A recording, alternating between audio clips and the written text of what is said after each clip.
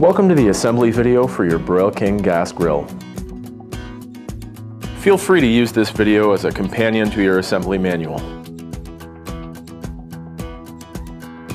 Now let's get started. Before starting, unpack all the components of your barbecue out of the box and lay them out in your workspace. Use the foil drip pan to hold the contents of the hardware bag. You'll need the following tools to assemble your Broil King barbecue: a hammer or a rubber mallet, a number 2 Robertson or Phillips screwdriver, a 7/16 combination wrench, and finally a 7/16 socket and ratchet wrench. Step 1. Using a block of wood as a base, place the push nut on the block. Set the axle into the open side of the push nut and tap the other end of the axle firmly with a hammer to secure the push nut to the axle. Place one of the 7-inch wheels on the axle. Slide it all the way to the end of the axle. Then insert the wheel and axle through the opening in the resin base of the barbecue.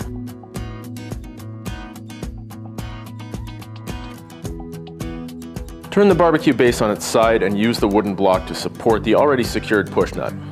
Place the second 7-inch wheel on the other end of the axle, and then place the second push nut on the open end of the axle.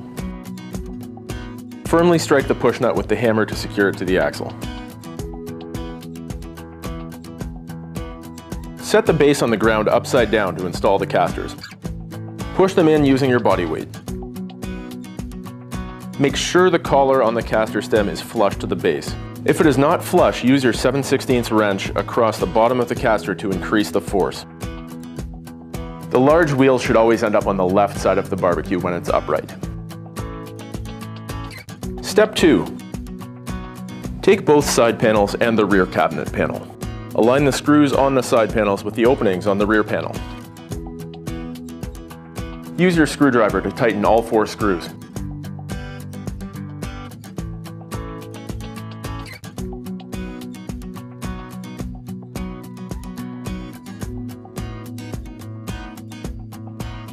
Step 3. Remove the flavor waves and flavor zone dividers. Turn the cookbox upside down and use the wooden block to support the front of the cookbox.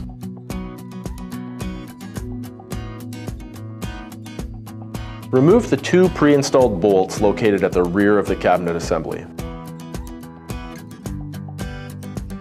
Take the cabinet assembly and place the 2 pre-mounted bolts on the side panels into the opening on the casting supports.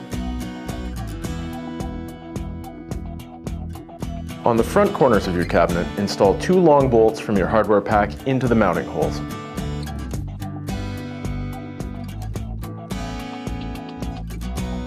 Install a nut on each bolt. That's 2 on each corner, 4 in total.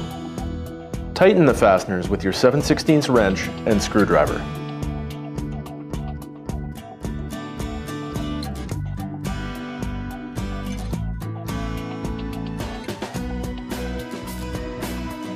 At the rear of the cabinet, install the previously removed bolts, then secure the cabinet with 2 additional bolts from the hardware pack.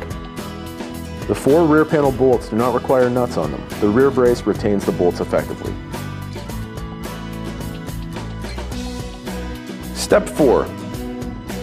Using the hardware shown, install the door bracket on the bottom of the front brace. The notched side of the door bracket should face the inside of the cabinet. Secure them with 1 nut on each bolt.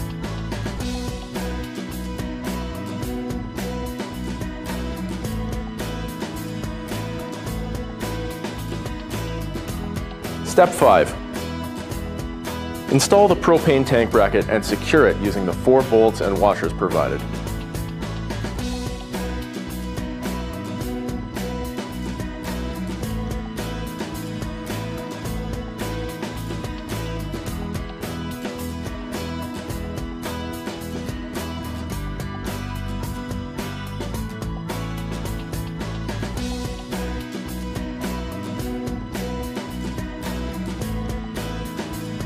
Step 6. Attach the base to the cabinet panels using the 6 nuts and bolts provided. 2 on each side and 2 at the back. From the inside of the cabinet, pass bolts through the steel cabinet panel and the resin base. Secure them with the nuts provided and tighten all 6 using your 7/16 ratchet.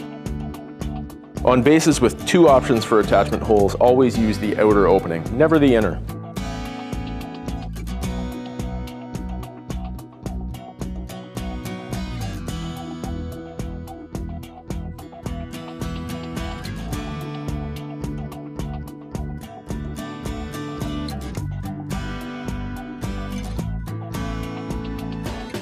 With the help of a friend, stand the barbecue grill upright.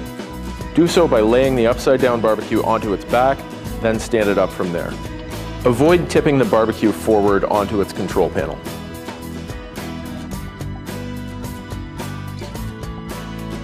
Step 7. Install the doors of your barbecue by inserting the upper pin into the front brace, then the lower pin into the bottom of the barbecue.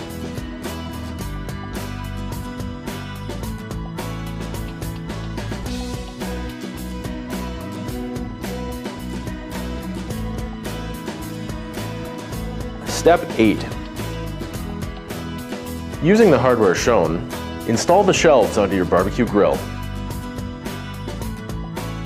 Hold the shelf securely and insert the roll pin through the shelf bracket into the bottom opening of the cabinet panel.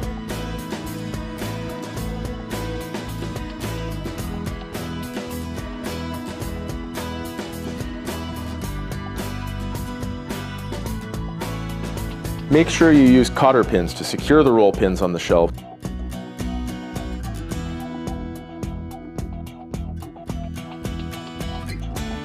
Do this on both the front and back of the barbecue. To secure the shelves in the upright position, lift up and then push down firmly on the edges of the shelf closest to the cook box. Use the plastic pins provided to lock the shelves in the upright position.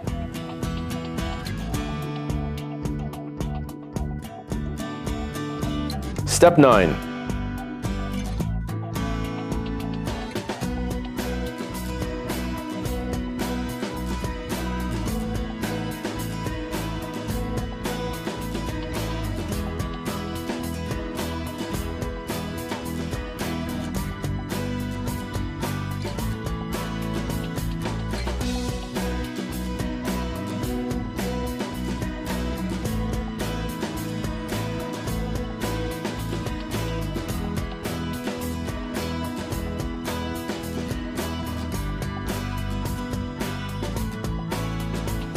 Step 10. To install the hose, remove the horseshoe clip.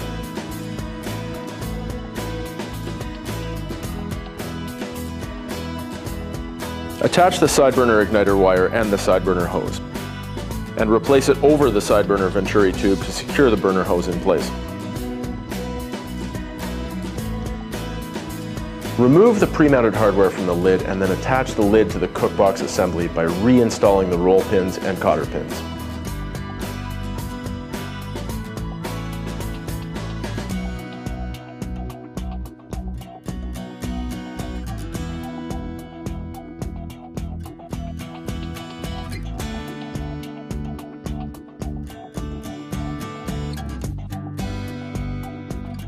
Remove the handle mounting hardware from the lid.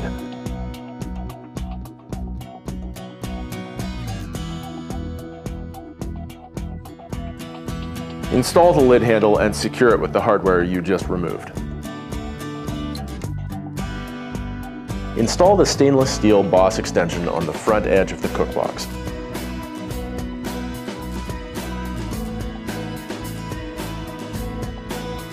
Install the stainless steel boss extension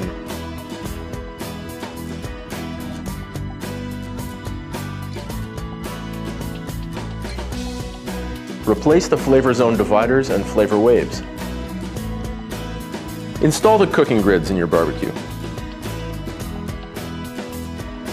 Install the warming rack by putting one peg through the hole in the lid assembly. Holding the warming rack surface vertically, slide the other pin into the side of the top casting. Install the swing arm pins into the cookbox.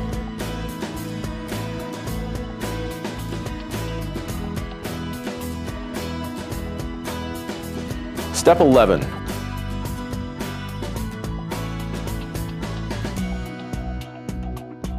Slide the grease tray assembly into place on the grease rails.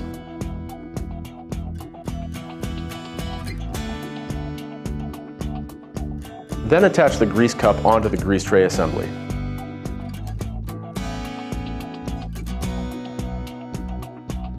Step 12. For propane models, install the tank into the cabinet base. Then secure the propane tank using the tank bracket in the cabinet. And attach the regulator to the propane tank. For natural gas models, pull the hose through the openings on either side of the cabinet. Install the battery into the igniter. Begin by unscrewing the igniter cap, then install the battery with the positive terminal out, and finally replace the cap.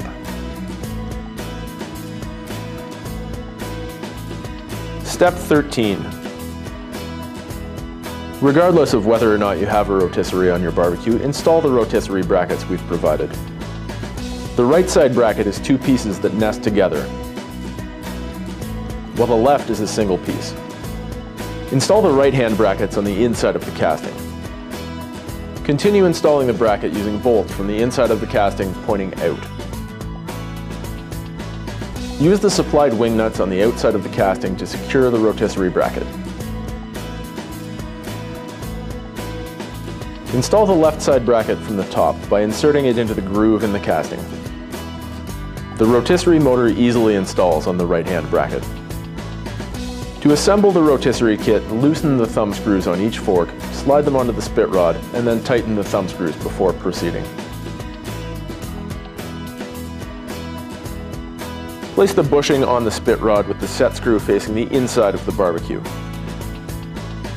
Install the threaded collar on the open end of the spit rod. Put the counterbalance weight on the spit rod and secure using the handle.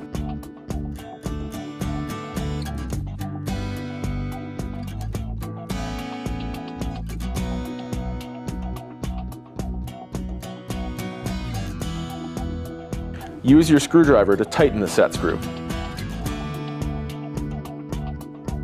Now is a good time to look over your barbecue. Ensure that everything is secure and in place.